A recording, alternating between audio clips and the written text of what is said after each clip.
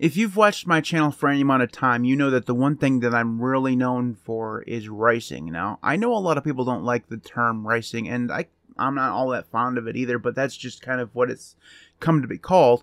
And if you don't know what that means, let's first define the term. Ricing just means basically customizing or theming your computer.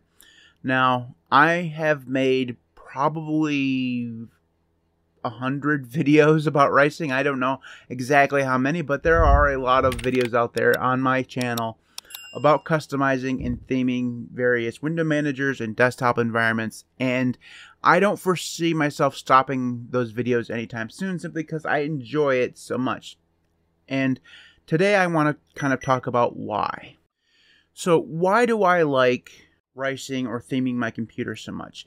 And the answer to that question is that I don't like my computer looking the same. It's really as simple as that.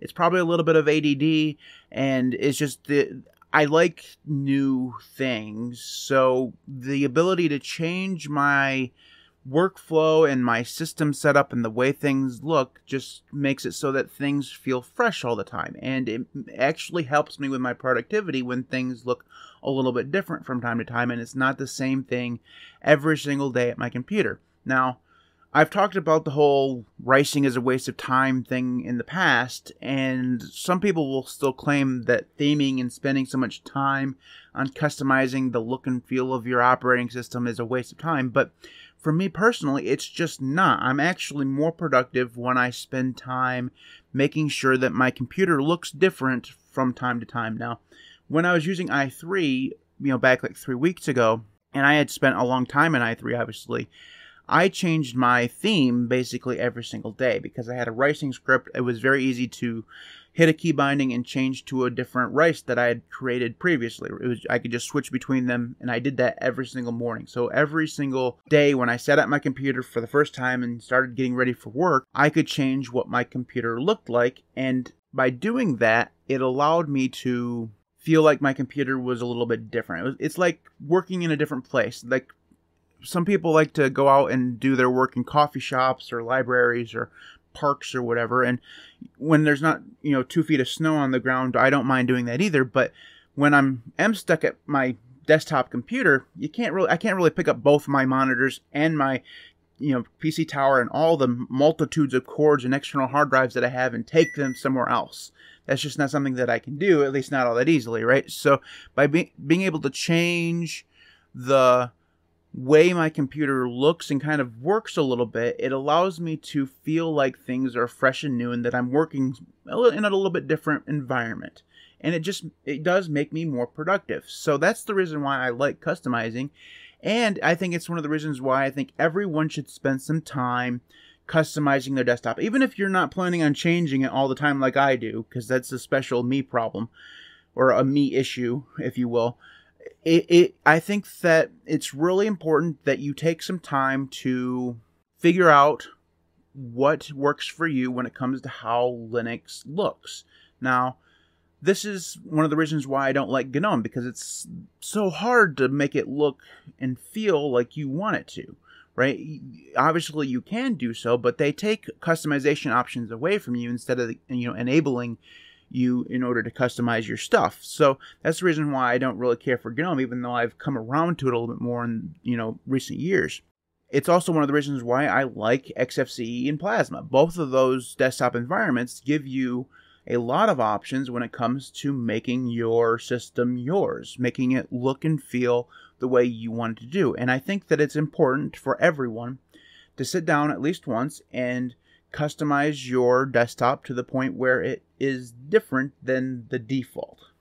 This is important for multiple reasons, I think. First, it allows you to learn about the desktop environment or window manager that you're using. So you will customize your key bindings, you'll customize where the bar is, you'll customize the colors and everything. So by doing that, you'll learn how to do all those things, and it will make you more able to not only customize your window manager or desktop environment later, but it will also allow you to kind of know the inner workings of it so that you can kind of get a feel for things. If something were to go wrong, you could maybe go in and fix it later on. The other reason why I think it's so important for you to customize your PC is simply because it allows you to make it yours, right? If you just use the defaults, and there's nothing wrong with using the defaults. I mean, if that's the way you choose to use your computer, more power to you. But if you want to make it feel like this is actually your creation, something that no one else in the world has that looks like yours,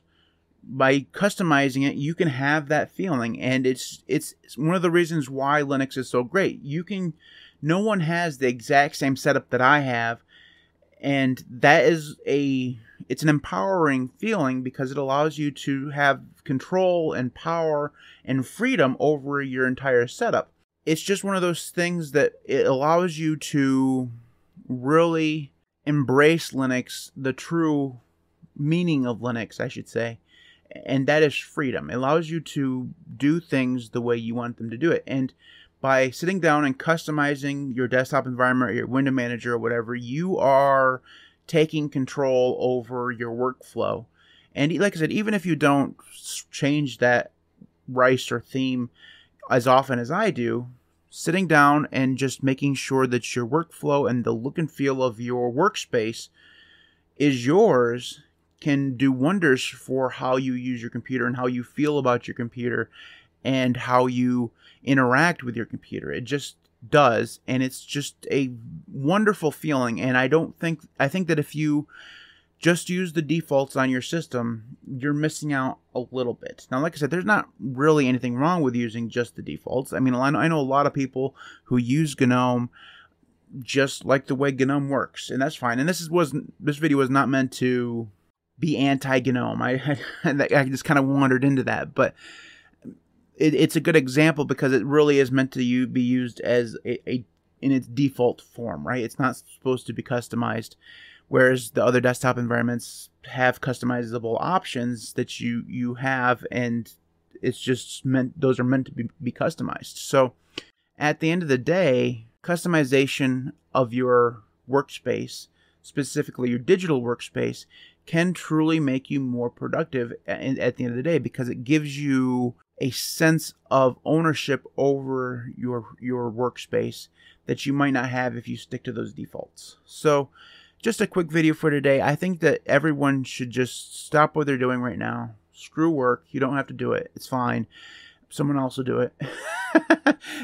And RICE your desktop because, trust me, it's fun and it gives you control over your operating system, and that is what makes Linux awesome. So that is it for this video. If you have thoughts on customizing your work environment, let me know in the comment section below. I'd love to hear from you. You can follow me on Mastodon or Odyssey. Those links will be in the video description. You can support me on Patreon at patreon.com/thelinuxcast. Links for LiberaPay and YouTube will be in the video description. Thanks to everybody who does support me on Patreon and YouTube. You guys are all absolutely amazing. Without you, the channel just would not be anywhere near where it is right now. So thank you so very, very much for your support. I truly do appreciate it. You guys are awesome. Thank you so much. Thanks everybody for watching. I'll see you next time.